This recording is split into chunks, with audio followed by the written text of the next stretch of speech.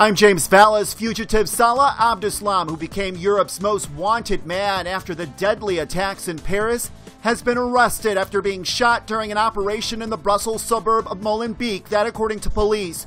Shots were heard as several operations began in Molenbeek on late Friday afternoon, resulting in the death of at least one person.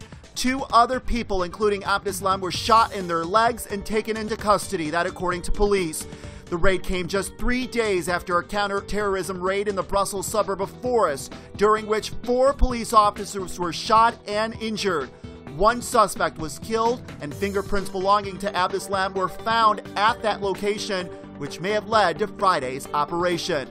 For the very latest developments on this story, visit bnonews.com and follow us on Twitter @BNONews for instant updates.